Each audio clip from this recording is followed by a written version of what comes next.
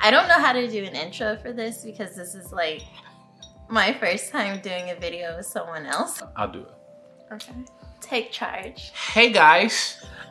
This is what you do. That's your move. All right, I'm done. Go ahead. Was that it? That was it. You're done. Hey guys, welcome to my channel.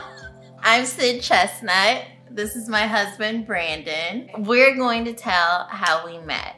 But because we've told this story so many times, we're gonna spice it up a little and we're going to pick up on each other's sentences. So like, I'll start talking, randomly stop. And then I'll just jump in just like that.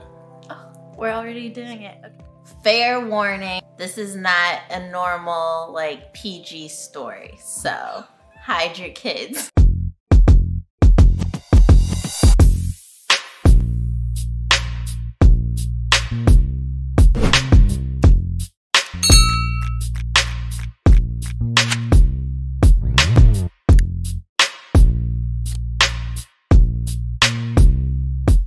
We both remember very vividly the very first time we ever saw each other. I like to say it was love at first sight, but I'm not sure you would claim love.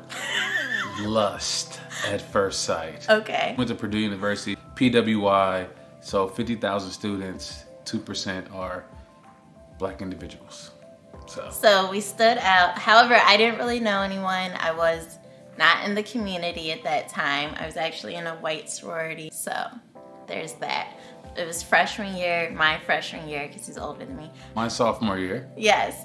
And I was standing on the bus stop. It was like 7 a.m. going to communications class. I remember I had on a white button-up and black pants, very businessy.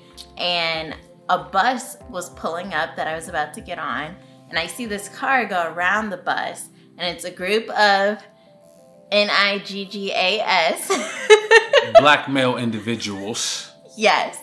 Bumping music, crack of dawn in the morning, and this young man was hanging out the window. Cue TLC. Scrub is a guy that thinks he's fine. That's what I was thinking in my head when I saw it. She just called me a scrub, y'all. Just so y'all know. But go ahead, continue. But a beautiful scrub. Like, he smiled. We looked at each other. It was a very brief moment. I had no idea who he was. But I remember just seeing him, and I was like, oh, he's beautiful.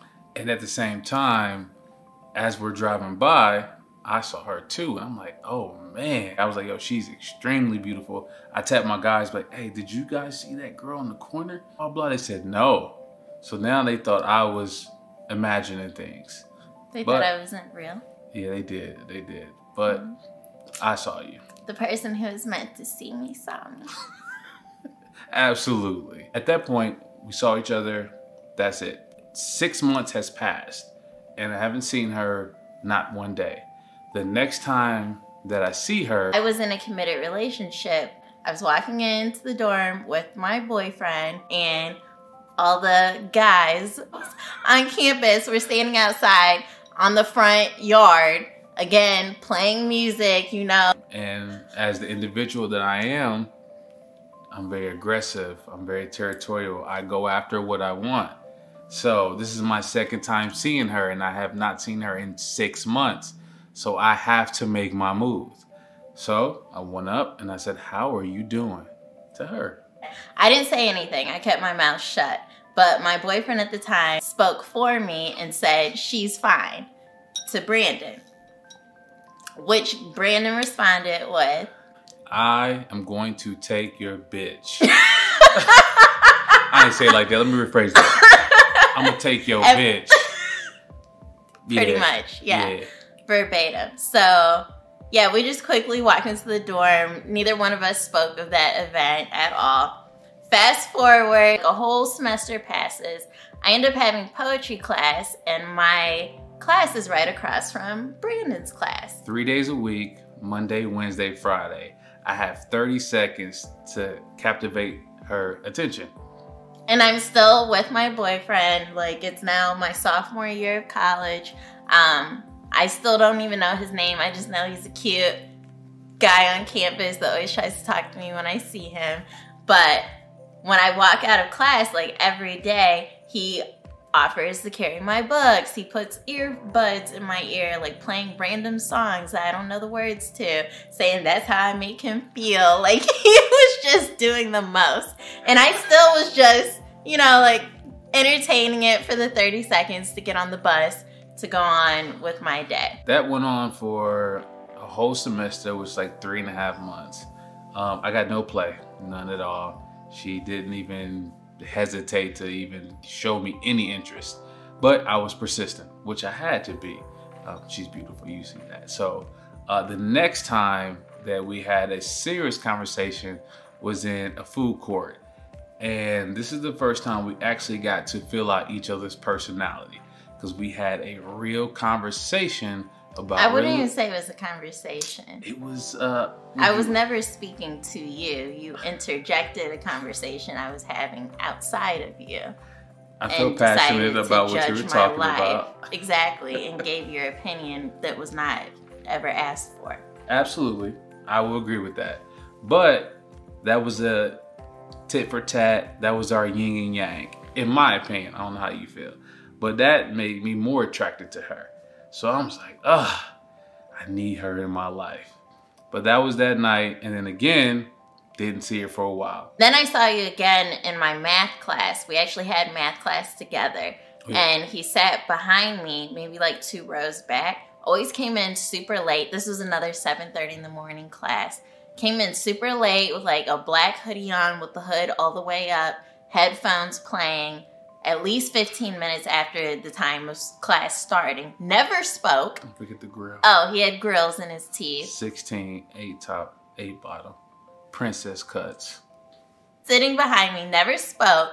And every single time we had an exam, the teacher would add the name on the board of the person that set the curve. So who got the highest grade in the class. And it was always a Brandon Chestnut. And I'm like, who is Brandon Chestnut? Who is this always getting the highest grade in the class? And it turned out it was him. So I was like, okay, so dark mystery boy is smart. Got it. Then fast forward to a whole bunch of time going by. Now it's been how long since it's been 1.5 years since we first saw each other on the bus stop. Mm-hmm. And I was in the library and I randomly saw him and I was like, hey, why haven't you been talking to me lately? Like, why haven't I seen you? I gave up. It was over. Hey, a man can only take no so many times, which I respected about her because she was loyal to the guy that she was dating. So it was bittersweet, to be honest. I was like, here's my number. And I don't even know why I gave him my number at that point. I think I was honestly like 1 foot out the door in my relationship anyway for multiple reasons. But I gave him my number I don't know. I was in a needy moment. You see this face? But I gave you my number and you didn't use it. I didn't want to say that. But yeah, I didn't use it. Again, because I was over it. I mean, if we're going to tell the story, we need to keep it 100. I was over it. Again, I've tried for 1.5 years and no. I took a lot of L's. So I was like, there's no point in using her number. So that's what it was. And then fast forward to her birthday. But before her birthday, so her birthday is February 2nd. So if you rewind 32 days, it's New Year's Eve. What happened New Year's Eve?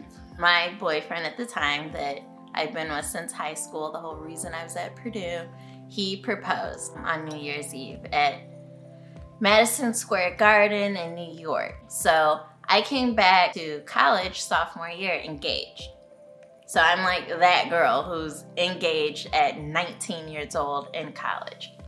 Yes. And so her birthday, February 2nd, I'm at a outing, kicking it with my guys. Y'all remember Facebook used to get a notification when somebody's birthday hits? I think it still does. Yeah, but that's when Facebook, that's back in 2009, 2010. Facebook was new. Anyway, I got a notification, it was Sydney's birthday. So I messaged her on Facebook and said, happy birthday.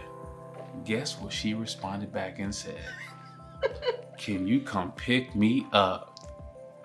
Very direct. There was no hi, how are you, period. I said, pick me up. I don't even think I asked. I think I said, pick me up. Absolutely. I was on my way. I didn't ask any questions. went to go pick her up. But I'm going to let her talk about that if she wants to. I mean, it is what it is. So my birthday party was that day. It was my 19th birthday, so I wasn't old enough to go to a club or anything. So the only place we could go on campus was the hookah lounge. And my boyfriend, fiance at that time, showed up late. He was already 21. He was in a white fraternity. He'd been at the bars since 12 p.m. That was like his regular at that point in life. So by the time my party happened that day, he was already wasted. Showed up super late, super hammered. The bouncers didn't even want to let him in because he was so drunk. But I was like, oh, this is my fiance. Like, it's my birthday. Like, let him in. He instantly goes to the bar, gets another drink, is like literally double fisting at this point. And I'm like, hey, do you really need another drink right now? And he just, I could see his eyes were glazed over. He was gone. He was done. But he uppercut me. Like literally uppercut me on the dance floor in front of everyone. I'm like on the ground, rolling, dry heaving. People are like throwing him out. The bouncers kicked him out. I end up picking him up. I take him back to his apartment, get him in bed. And I was just standing there looking at him when my phone went off. And that was the Facebook message from Brandon. And all I said was, come get me. Thank you, Facebook. All I said was, come get me, because I was just like, I was done. Did I tell you that night what happened? Oh, you told me the next morning. You told me the next morning, but we went back to my crib, which I had some cool roommates, so we always had like a get-together. And it was a weekend, so we went back to my crib. We had a party. We hung out. We got to know each other a little bit more in depth. We had to actually speak with no interference, and we hit it off. It was dope. AKA made out in the kitchen. Yeah, she couldn't resist me. And I thought it was a great kiss, but you gonna bring this up? I mean, I'm just telling the truth. Apparently, they got a wet mouth. It was extremely wet. I was little taking him back. I'm like, okay. He wasn't ready. He wasn't ready for all this. But I got used to it. But that didn't stop him. I got used to it. And I want y'all to know, that night, after that, we've been like this. That was a long story. It's a beautiful story. It's written in stone. It was meant to be. It's a lot of layers. Absolutely. Sorority sister picked me up the next morning from his house. Now, I thought we did it all that night, but apparently we didn't. I don't know. I was lit at this point. I'm a gentleman. Have you seen Bridgerton? I'm a gentleman. But I knew the only way my fiance would leave me alone is if I hooked up with another guy. So pretty much I told him that's what happened.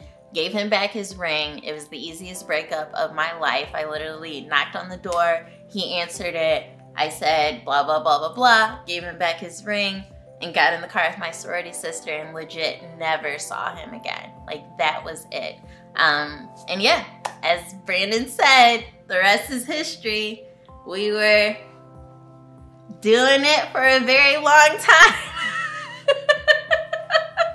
So for those that are wondering, the actual date is her birthday, February 2nd, 2010. That's when the Chestnuts became who we are today. Thank you for doing this with me. Was it that bad? No, I never knew it was gonna be that bad. It was cool. Okay. We had a good time. Good. We're still recording, you know that, right? I think we're done. We told the story. You want to go further? You want to talk about the Cleveland, how I left you? That could be a whole nother video. Okay, bye! Oh, can I do it? Can I do it? Wait. Bye! Can we do it together? Okay. 1, 2, 3. Bye!